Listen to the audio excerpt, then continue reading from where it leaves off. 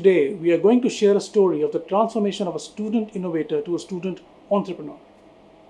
He began exploring robotics when he was in grade 5. Unlike others, his area of passion was technology, particularly robots. The first robot he ever built was made of cardboard, and his real journey started when he wanted his robot to move. And the rest is history. This intriguing and fascinating innovator is Aniket Kakade from Yavatmal. Let's meet Aniket and know more about his inspiring journey from the man himself. Hi Aniket, welcome to our program Changemakers. How are you doing? I'm doing great, and thank you so much to the Ministry of Education and the Institute of Innovation Cell for inviting me and for giving this opportunity. I'm really grateful for that. Thank you.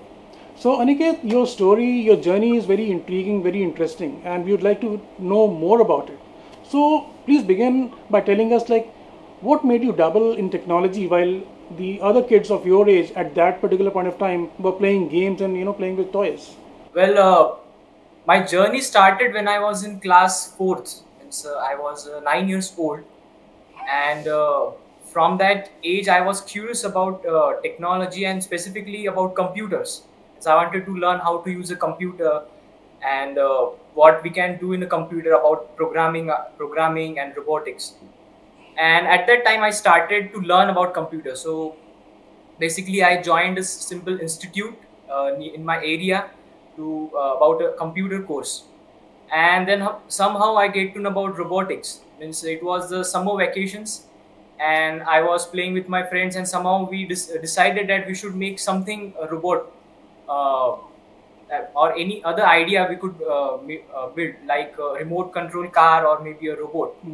And somehow we were three friends. I was one of them, and we decided to make any work on any idea. And at that time, we collected cardboards, buy some motors and LEDs, and try to build something by our own. And somehow we created a cardboard robot. And the question was in front of us, like how we can make this robot to move, to act like a human. And we just connected the motors at the foot of that, means at the bottom of the robot. And obviously जब हम motor को नीचे connect किया तो वो robot fell down. And with this problem, I asked my father that why this robot is not working properly. And then I get to know about that there is something concept called gravity. I was in at that time 5th class. So that's how I started my journey. My father introduced to me, I participated in various workshops, robotic workshops in engineering colleges. But this was a very difficult journey for me because at that time I have to do a struggle to learn anything about robotics or about new technology. I came from a background like Yavatmal, from a location from Yavatmal, where there is no awareness about technology and innovation. And at the age when I started learning about these things like robotics and innovation, no institute or an engineering college was allowing me to learn this thing. That they used to say, "यार अभी तुम्हारी उम्र बहुत कम है, तुम ये बाद में सीख लेना." But somehow I requested them, and I participated in workshops, robotics workshops of engineering colleges. And from there, I learn about robotics. Means from very basic, what is a breadboard, what is a resistor, what are transistors, how we can code in a microprocessor. So that from basic things, I built a robot, voice controlled robot, which was operated on Android mobile, and we just have to give a voice commands to that robot, and it can do the things which we want. So at first, that robot which I built from doing the workshops, that was basically a 4-wheel vehicle which was operated on Android mobile. But the thing was, like, I wanted to make it functional, means like कुछ application होना चाहिए इस robot का कि मैं उसे कहीं use कर सकूँ. And at that time, I read news in the newspaper about the farmers' death. Means Yavatmal और विदर्भ region से मैं आता हूँ, और वहाँ पे farmers को बहुत problem होता है because of the chemicals and insecticides they spray, and they spray it manually, and because of that direct contact with the chemicals.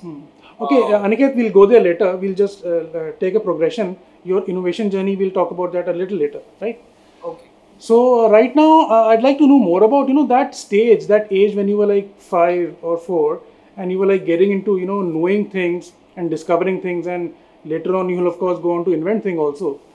So that age is such that nobody really takes you very seriously.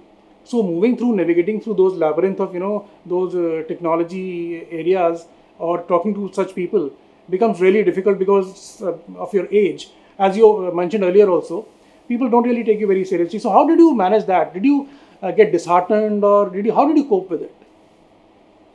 Well, yeah, I used to get disheartened by the reactions that what people used to say, like आपकी अभी उम्र बहुत कम है and you cannot do all these things. You can do it later. You just focus on the studies and all.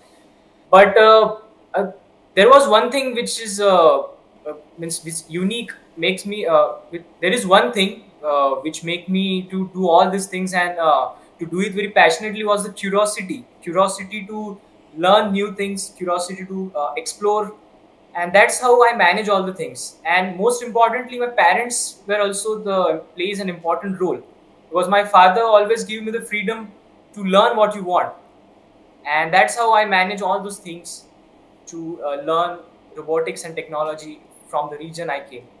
So I'd like to remain in that age for a little more time. Tell me what all other things that you worked upon, or all your innovation activities at that age with your friend groups, and all others.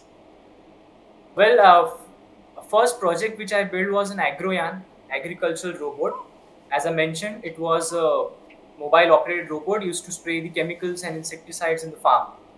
And I received the national level awards for it, and the national level means national level APJ Abdul Kalam Award, Atal Student Innovator Award, and many other accolades like my news also got published in a BBC, Youth Ki Awaaz, Doordarshan.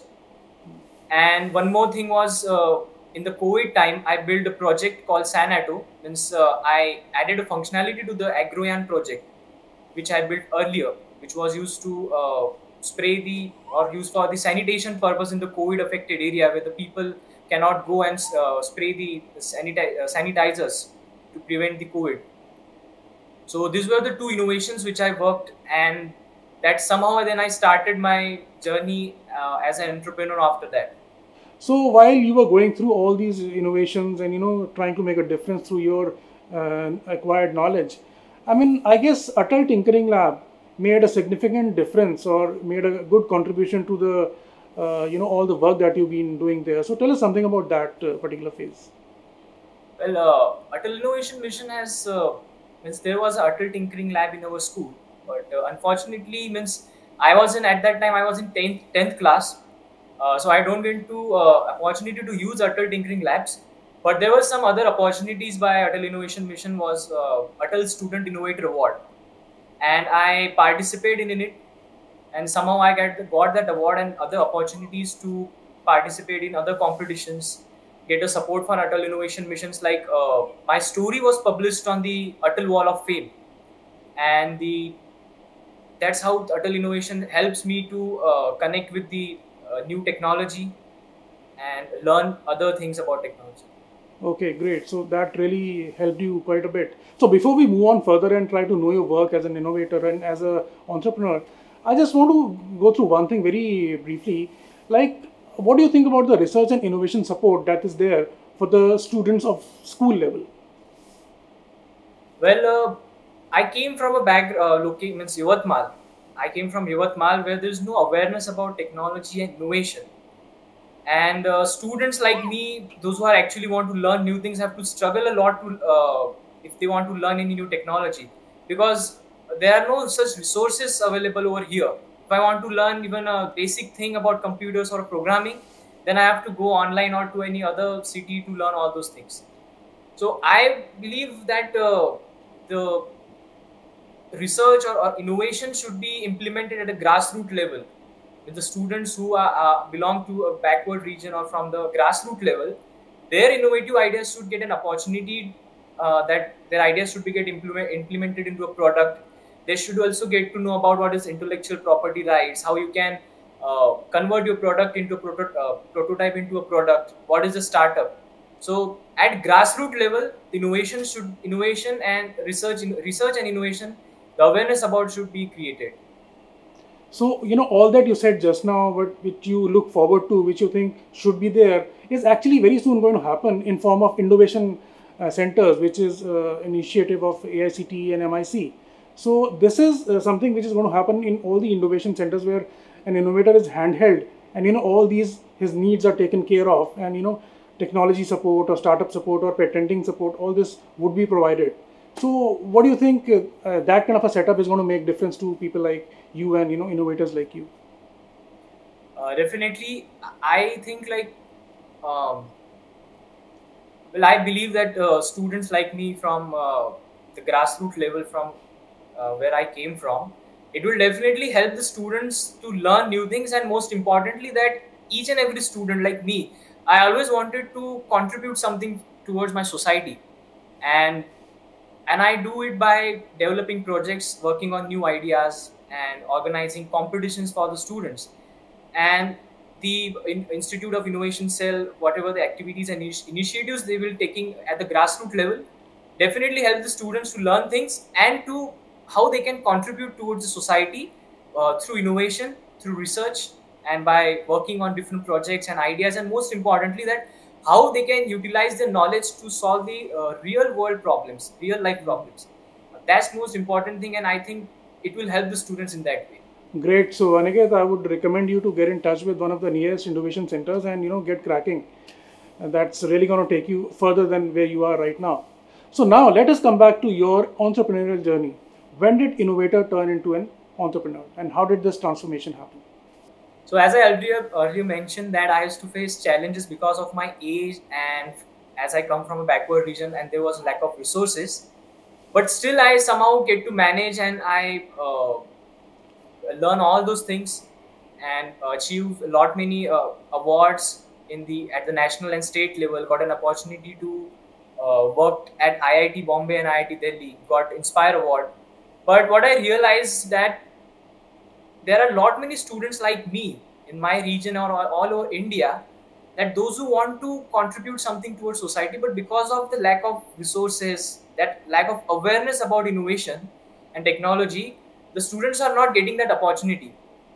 And when I opportunity, so that's how I decided that I should start an organization where the students will work for the students. It's a group of students, those who are working in innovation sector. We will work for the students, those who are not getting that much opportunity, and we will provide the resources and organize competitions and create opportunities for them. So that's how I started my entrepreneur journey back in 2017 when I was in 7th class. So actually, I started to learn coding at that time, and I write down the first line of code of HTML, means basic website development. And I wanted that कि मैं इस website को Google पे publish करूँ कि कोई भी अगर इसे सर्च करे तो ये कि कोई भी इसे एक्सेस कर सके. And at that time I keep the name of my website as Infosys.in, and that's how the Infosys name was started for my organization. And from there I started working on different projects under the name of Infosys, and I organized the competitions. Like in the COVID time, I organized a competition called Innovative Interview Competition for the students of 5th to 12th, where they take interviews of their parents, grandparents, and teachers, so that they could it would help them to build their communication skill, how you can take an interview, and all about the personality overall development. And one more competition which was in space contest for to awareness about the astronomy and innovation among the students. And one more thing which I'd like to talk specifically about the pen bank, which was the initiative that I started in when I was in class 12 under my organization. So under the pen bank, we built a team of the students, and what we used to do, we used to collect the waste paints from the schools, and we used to collect them and we used to then transfer. This paint bank is basically an initiative where we set up paint banks in the schools, where the students have to drop their used pens, and then these used pens we used to collect at the end of the month, and then used to think on it that how we can recycle it, how you can reuse that pen. So that's are some of the activities which I organize under my organization, and that's how I started my entrepreneurship journey. And as I look at the problem that as a students we are facing, lack of awareness about innovation and technology, and I'm continuously working on it and definitely work in the future. So you are picking out problems in the areas pertaining to students around you, and you're trying to provide solutions through your platform. So great. So tell me something about the monetization part. Have you been able to commercialize it also? Is it making money also, or it is just at a social level right now?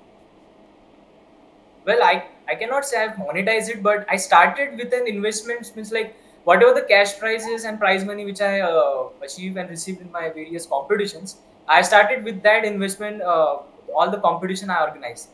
Then I used to take the entry fees for the competitions which I organized from the students, and from that money I used to organize another competition. So it's not monetized, but the money which I receive from the competitions and the activities I organize, I invest to organize another competitions and activities for the students. You were able to create a self-sustaining platform for yourself, right?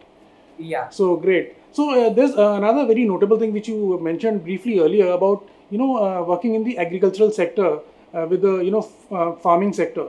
You did something in that area also. So that is something which I would like to hear from you. Well, in the agricultural sector, as I mentioned, I built a project called AgroYan, and it was used to spray the chemicals like insecticides and pesticides in the farm, because it is a very serious issue in the Vidarbha region. The farmers have been faced many challenges because of that manual chemical spraying.